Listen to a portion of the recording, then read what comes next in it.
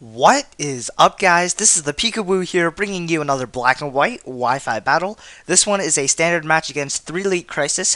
His link will be in the description below. Now, I felt like using a couple of underused and RU Pokemon, and this ended up being a really great match, because since he brought a Sand team, it was more challenging for me, and the more challenging, the more better. So I hope you guys enjoy. Now, I'm going to lead off with the Gallade, predicting his Tyranitar lead, but he ends up leading off with the Latios, and that really sucks, because he's just going to go for the Surf, predicting my Heatran switch, and that's going to be a solid 2-hit KO. And that is not good, because Heatran's my main counter against his Ferrothorn, and I'm not going to get my Stealth Rocks up, so that is always bad.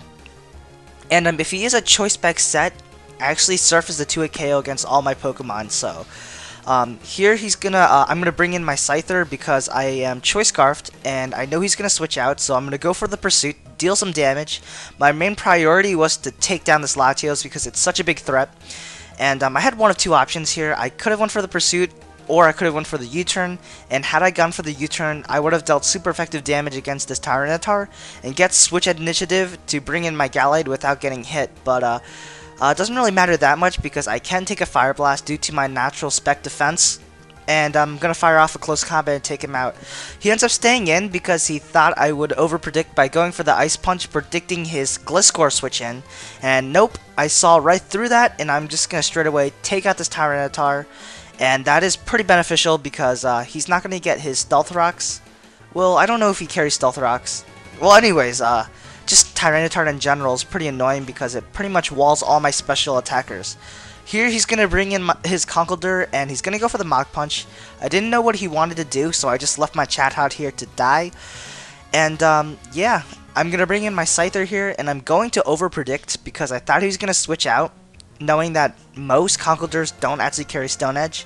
But seeing that he went for the Mach Punch again confirms that he's Choice Banded and has the Iron Fist ability.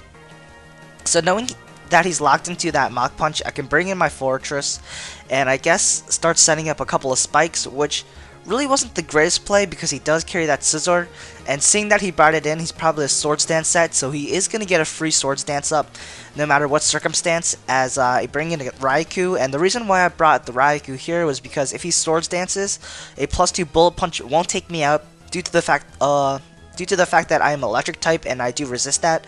So he is going to end up going for the Bullet Punch. That does a good amount of damage, but doesn't do too much as I go for the Volt Switch.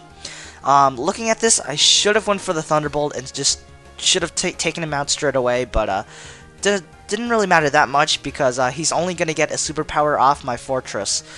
So he is going to go for the superpower. That's not going to deal that much because it's not stab, it's neutral, and he's only at +2 and Fortress is just a physical monster and pretty much eats physical hits for breakfast. So his Scizor is going to get taken down, and that's pretty awesome. Here he's going to bring in his Latios yet again. That's the biggest threat against my team because Surf is a 2-hit KO against all my Pokemon. So I'm pretty much forced to let my Fortress die at this point. And I'm going to bring in my Scyther and just go for the U-turn. If he switches out, I get Switch Initiative, and if he stays in, I kill him, and he gets Switch Initiative. But that's totally worth it because Latios is threatening, and I want him dead as soon as possible. Now I'm going to bring in my Raikou because he does carry that Volt Switch since he is Choice Specs. So if the matchup is unfavorable, I can just switch out, but he ends up going into a Gliscor, and he's going to go for the Protect to see what I locked myself into, and I locked myself into Hidden Power Ice. Now, I know he's going to switch out because he saw that I am locked into Hidden Power Ice, so I'm going to go bring in my Gallade, anticipating his Ferrothorn switch in, and that does end up, I do end up predicting right, and he does bring in his Ferrothorn. Here, I'm pretty sure I'm going to go for the close combat because I think he is going to not go into Gliscor to take it since he might be fearing the Ice Punch.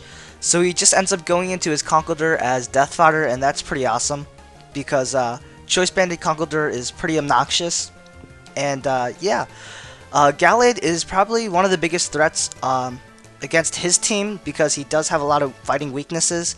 Plus I have that Ice Punch, so Gliscor won't be walling me. And as you can see, 4 times super effective. Life Orb Gallade doesn't take out a Gliscor, as he just sets up a Swords Dance, which now that I think of it, really isn't a great play on the opponent's part. But I know he's going to go for the Protect here, because I will die next turn due to Sandstorm. So I'm going to save my Gallade, because that's pretty much my only hope of winning, since it's the best thing to take down this Gliscor. As I just bring in Raikou, because I know I can take 2 Sandstorm damages. And here I'm going to go for the Hidden Power Ice, thinking that he would want to Protect again to scout what I wanted to do. But he makes a really great play and goes into his Ferrothorn, and because I'm locked into that Hidden Power Ice, it's going to be troublesome, because if he sets up any Entered Hazards, I am going to lose. Since Gallade's going to die, Raikou's going to die this turn, and Scyther is going to take a lot of damage from Stealth Rock. So since he does get that Stealth Rock up, that is pretty much going to guarantee him the win, unless I get like 2 ridiculous critical hits in a row with Scyther. So I am just going to bring in Scyther and hopefully take him down with a Aerial Ace and pray that he doesn't have any attacking moves. And let's see if he does have any attacking moves. If he does, then I am going to die to it. And yeah, turns out he does carry Gyro Ball. That's going to take me out, and my last is a Gallade, and that's just going to get taken down by Entry Hazard. So that is the game.